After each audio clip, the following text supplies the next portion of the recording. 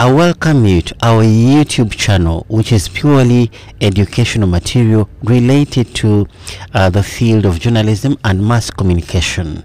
This is a post-secondary material that is intended to enhance your professionalism in the area of journalism and mass communication. My name is Katamu Nedinani, and tonight I'll take you through the session of audience analysis. Whenever you think about a message, it is always crucial to begin with a thorough awareness of your audience and the many factors or characteristics pertaining to your audience. This is what we call audience analysis. Understanding one's audience is one of the most important elements that facilitates effective communication. Audience analysis is the process of examining readers, listeners, and viewers. This analysis is what helps you coin a PR message that will eventually make the audience respond in the very way you desire. Audience analysis is when you consider all the pertinent elements of defining the makeup and demographics or characteristics of your audience.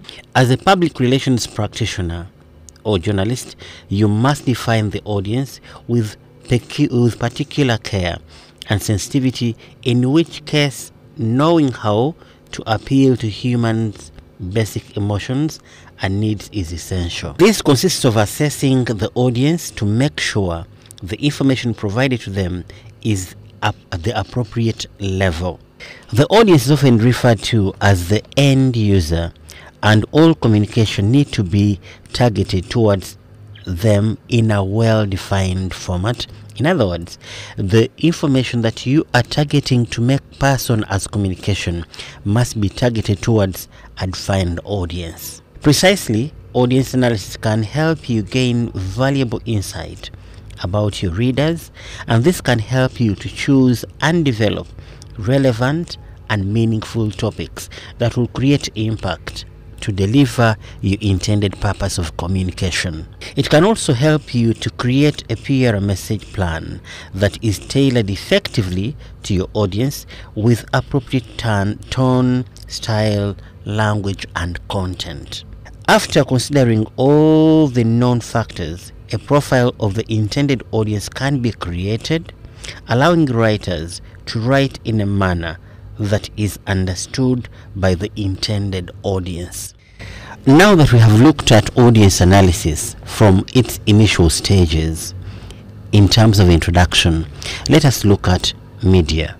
If a question is posed to us, what is media?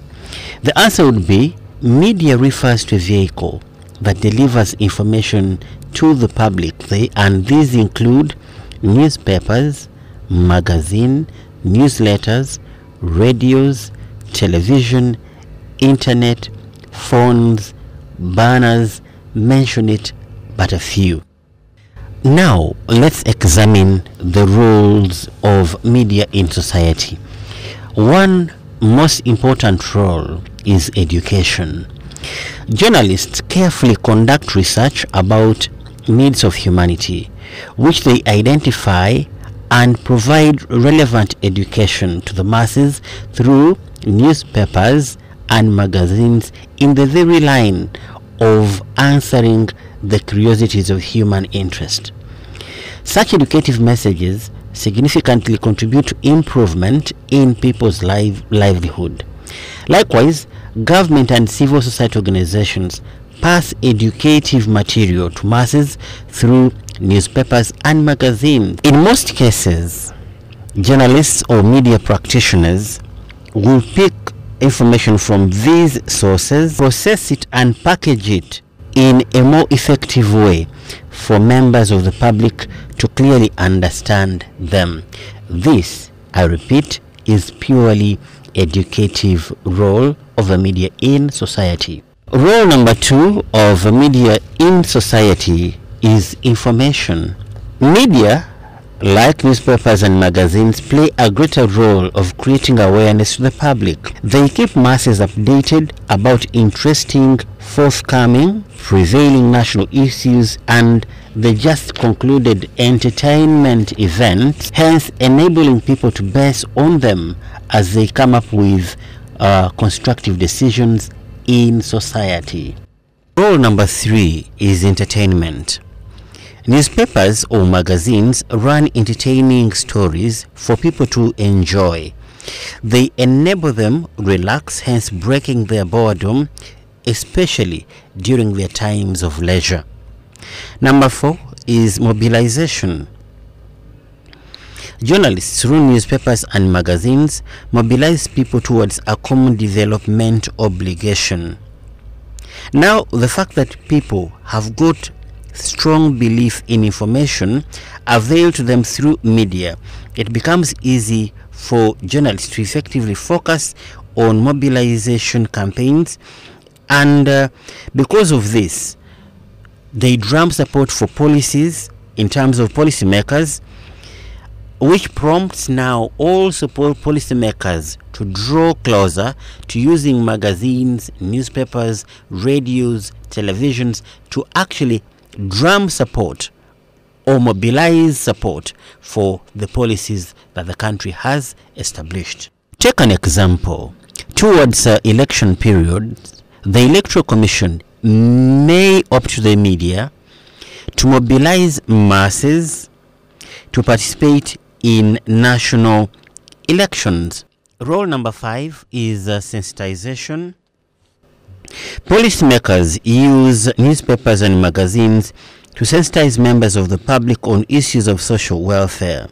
In this case, they clearly explain to the people the need to embrace a given progressive policy that is becoming easier for members of the public to interpret relevant information contained in the message and make use of them.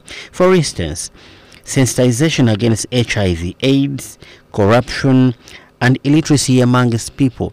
Now, what is trending is the parish development model. You will see how media is being used to sensitize people on opting for this better valued government program, which is intended to deliver people from poverty.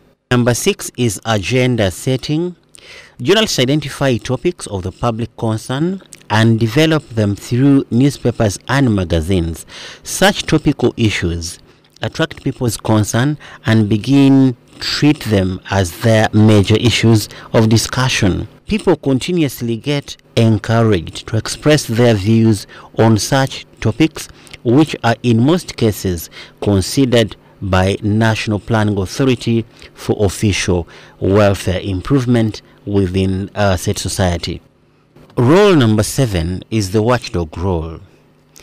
Journalists or media practitioners through newspapers and magazines express oppressing situations and people that are dangerous to the public for legal authorities to identify them and appropriately address their concerns in this context. This commendable work classifies newspapers and magazines as a mirror to society and a keeper to those who cannot be heard by running authorities for better living conditions. Role number 8 in the context of the role of media in society is advertisement. Personnel in newspapers receive adverts from the public, appropriately package them and disseminate them to the people in a more convincing manner. Here, they play the role of connecting the buyer to the seller. This enables people to access basic commodities to improve on their welfare.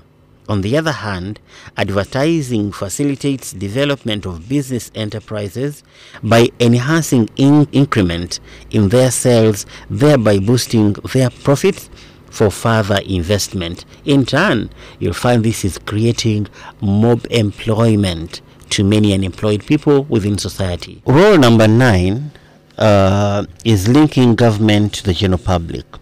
Government makes use of newspapers and magazines to have its information adequately disseminated to her members in the entire society.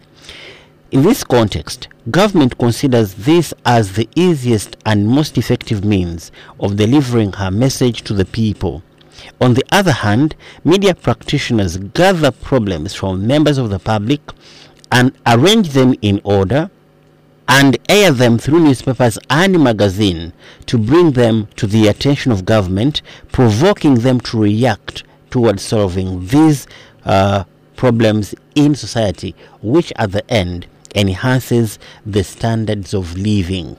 Role number 10 is attract attention of relief bodies. Constant exposure of disasters through newspapers and magazines capture the attention of humanitarian bodies towards the affected area, and in turn they get charged to tender and render assistance towards them. Take the example of the recent flooding in Mbale city.